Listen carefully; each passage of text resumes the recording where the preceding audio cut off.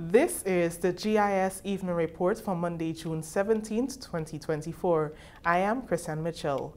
In the headlines, Social Development Minister calls for more to be done to protect the elders from abuse. And software engineer says artificial intelligence can boost reach and innovation for the creative industry. We'll have details of these stories and more when we return. This June marks government's second year in office. Let's reflect together in a series of town hall meetings, discussing and planning for the next year and beyond. St. Patrick, we're coming your way first on Monday, June 10th at MacDonald College.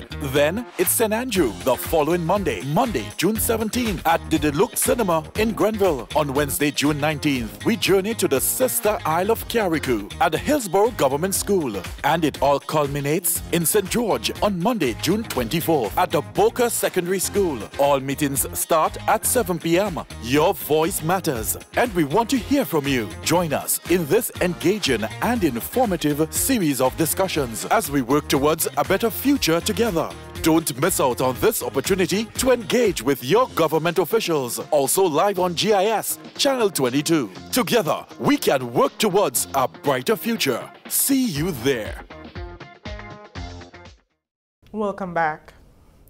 Minister for Social and Community Development and Housing, Honorable Gloria Thomas, made a clarion call for more to be done collectively to protect elders from elder abuse. She made the call during her address to observe World Elder Abuse Awareness Day 2024 on June 15th.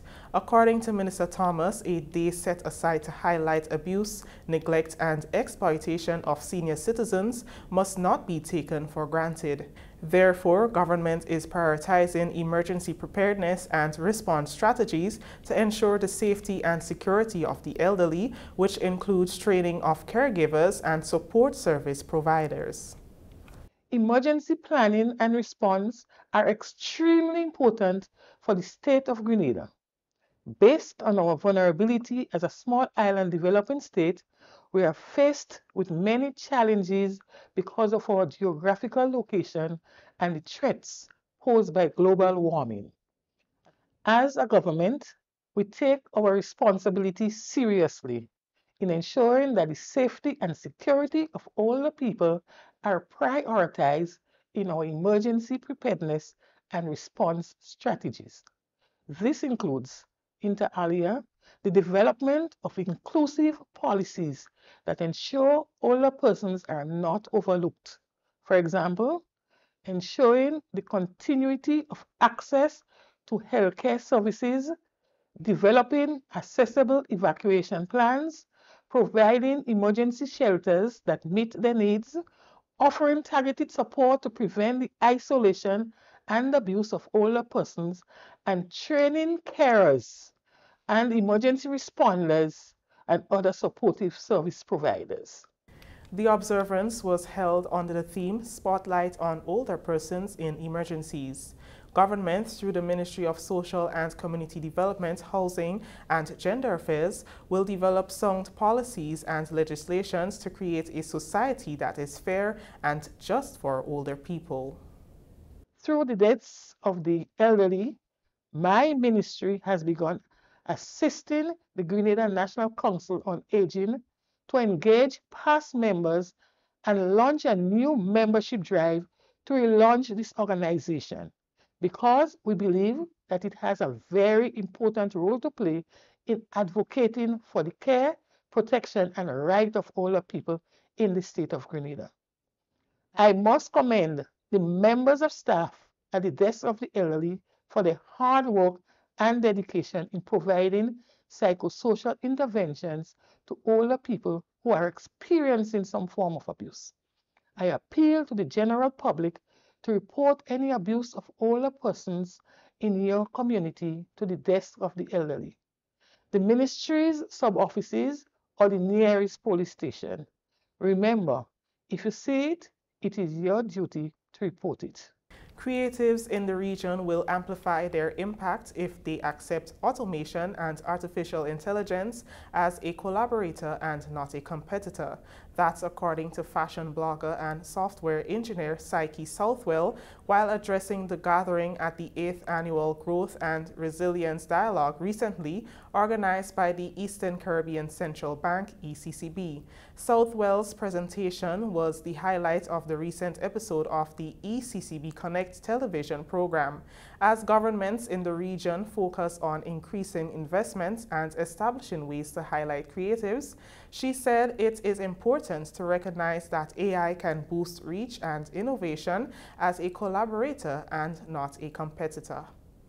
When you find the synergy between human creativity and computational power, you're going to unleash innovation. Unleash innovation and amplify your impact. And if for a region we want to boost innovation, boost our reach, we have to find some kind of a symbiosis between both of those things. Can I get an amen? Anybody agree with that? All right. Time is your resource.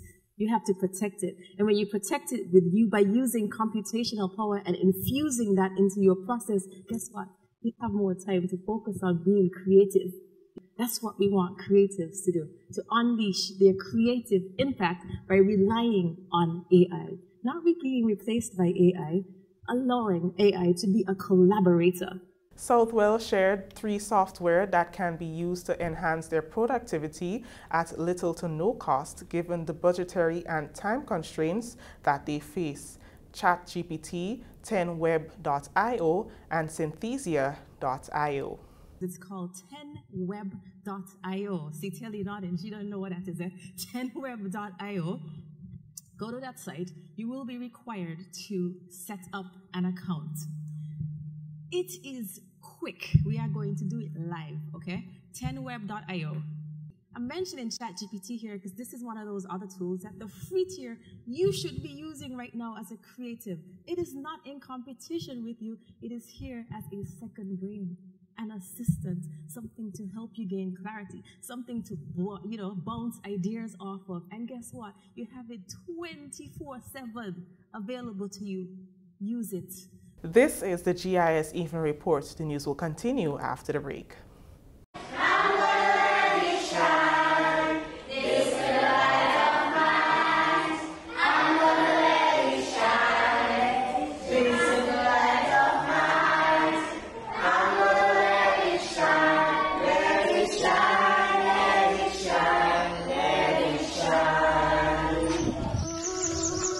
Violence is never the answer.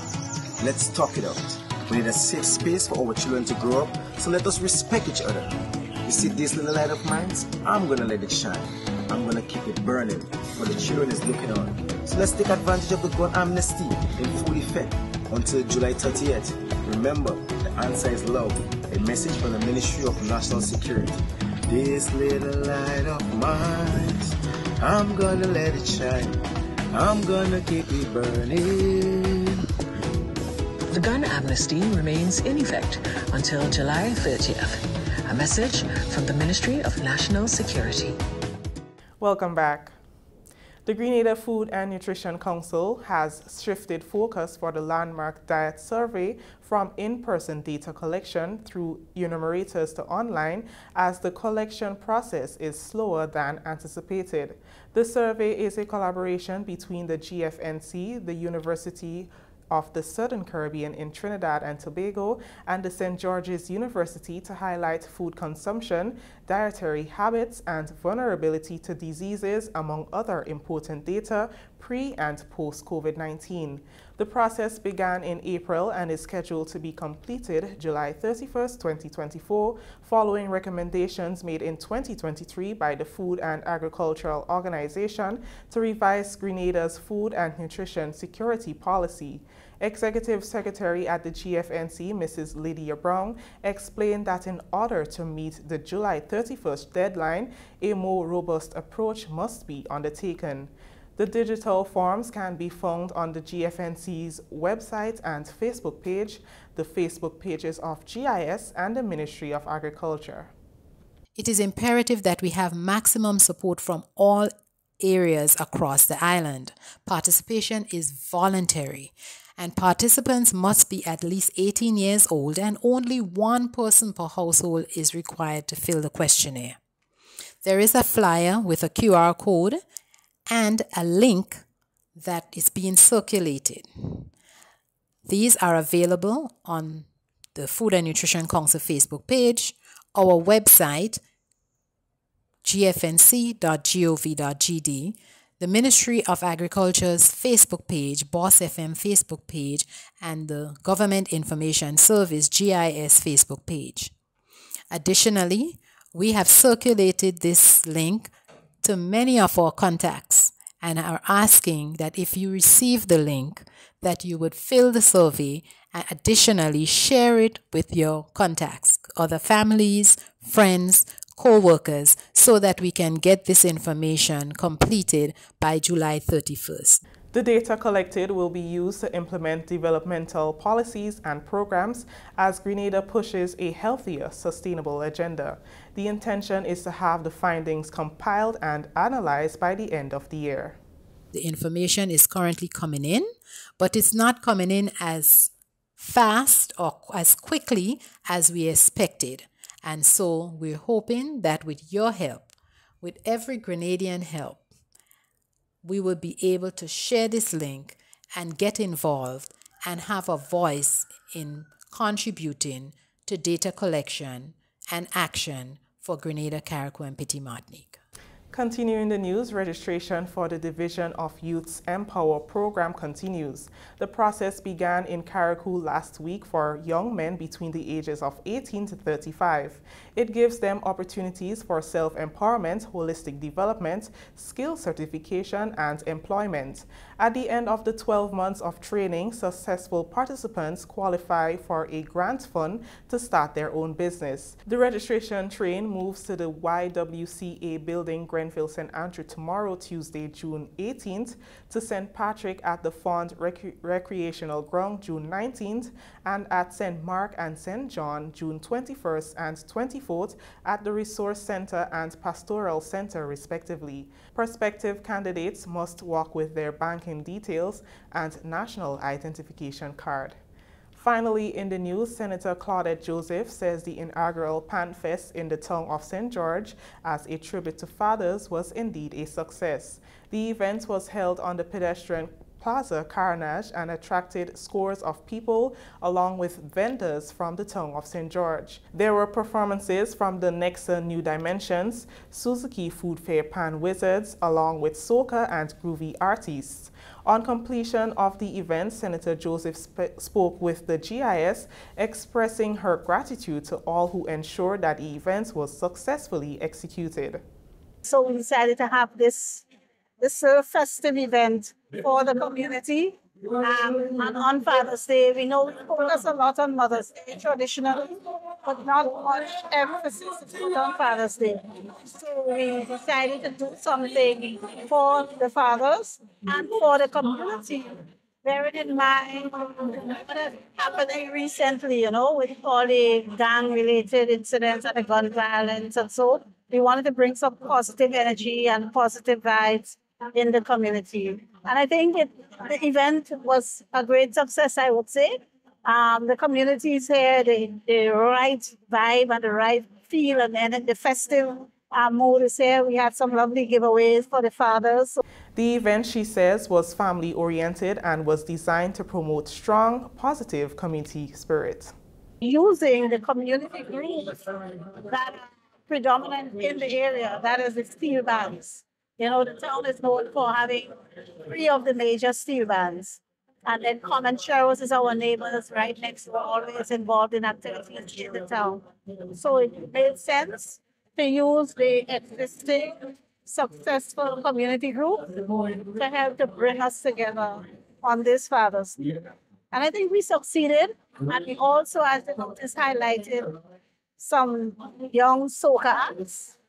All of them actually from different parts of the town of St. George. And I know they're very happy to have performed here and to let people hear their music and so. So that's the kind of positive vibe, positive energy we want to push to encourage young people to turn towards these community organizations and groups as opposed to gangs and deviant behavior. Here now are some highlights from Suzuki Food Fair Pan Wizards and Nexa New Dimensions performances at the inaugural Father's Day Pan Fest.